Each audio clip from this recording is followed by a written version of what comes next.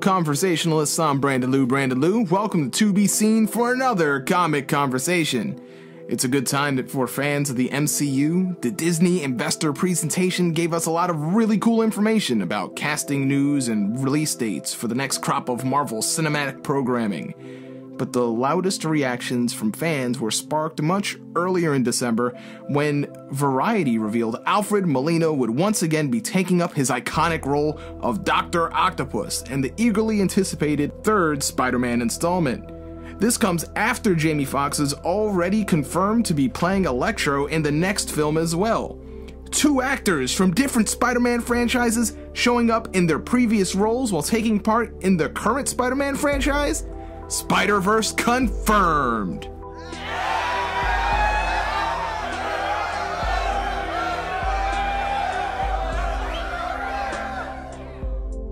Okay, I'm kidding, but this is certainly how fans seem to be receiving the news, especially since other rumors persist. A particularly snarky Collider article seemingly confirming that Andrew Garfield and Kirsten Dunst would also show up in the next Spider-Man movie, while additionally suggesting Emma Stone and Tobey Maguire are pretty close to a deal, followed by unofficial confirmations that Charlie Cox would reprise his Daredevil role. Actors and heroes from franchises that are disconnected from the productions of Marvel Studios have allowed people's imaginations to run wild but lead to one conclusion: Spider-Verse.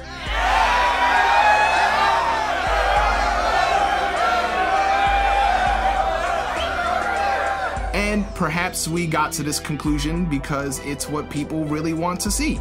But I'm hoping we see something different. I mean, even if there is a canon Spider-Verse in the MCU, that doesn't tell us anything about what any of the characters will be getting into. And for Dr. Octopus, there's a lot of history we can use our non-robotic arms to reach into for scenarios the good doctor might find himself jumping into. So, let's take a look at some of the stories that we could see serve as inspiration for the next set of Spider-Man movies. Number 1. Dr. Octopus gets with Aunt May. In one of the most memorable stories of Spider-Man's history, his arch nemesis, Dr. Octopus, attempts to marry Peter Parker's Aunt May. In the story, My Uncle, My Enemy, Otto pursues marriage in an attempt to gain access to a nuclear reactor on an island that she inherited. That's a pretty silly story, and one I wouldn't expect to see produced by Marvel Studios, but it wouldn't be impossible to see Aunt May in these challenging times seeking comfort in the arms of a new man. Or even an octopus. Peter Parker has been exposed to the entire world as Spider-Man. I think it's very likely Otto can try and get close to Aunt May in order to get to Peter. I also think it'd be a pretty cool way to reunite Alfred Molina and Marissa Tomei, who worked together previously in the movie The Perez Family. Number 2. Web of Death. Peter Parker's Spider-Man will probably be in hiding. He is a wanted criminal, he has enemies, and a lot of people want the bragging rights on who can take out the wall crawler. But would you save your enemy for the sole purpose of having the opportunity to take him out yourself? That's what Dr. Octopus does when he cures a previously poisoned friendly neighborhood Spider-Man. The current Peter Parker may not be in need of medical healing right now, but he is in need of saving. His identity is exposed. He's America's most wanted. Perhaps Otto could give refuge to the fugitive Spider-Man, if only to take down the webhead himself at the most opportune time. Number 3. Superior Spider-Man. To become the superior Spider-Man, a dying Otto Octavius managed to body swap with Peter Parker. This probably wouldn't work in the movie franchise just yet. Otto has not yet been introduced, and this storyline takes place after an already lengthy history between the two rivals. But elements from the story can absolutely be introduced because the achievements of Otto Octavius are undeniable.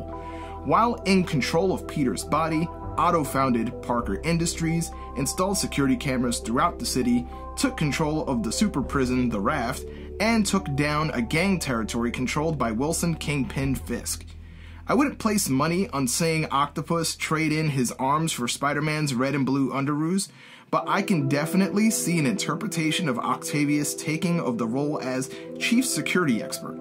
The Raft has actually already been introduced into the movies. It's where Vulture and Scorpion are spending their prison stint.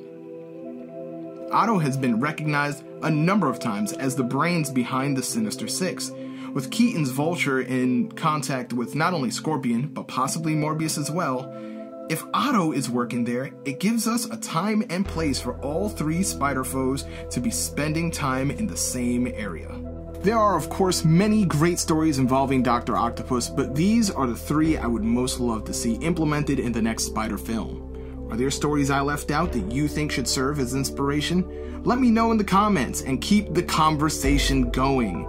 Use your spider-enhanced reflexes to like, share, and subscribe so we can expand the reach of our episode without having to use any more web fluid. If you want to reach out to me directly, you can find me on Instagram at Lewis or Brandon or at Comic Combo, COMICONVO, and let us know what you think and what you'd like to see next. Until next time, folks, I'm Brandon Lou, and this has been Comic Conversation.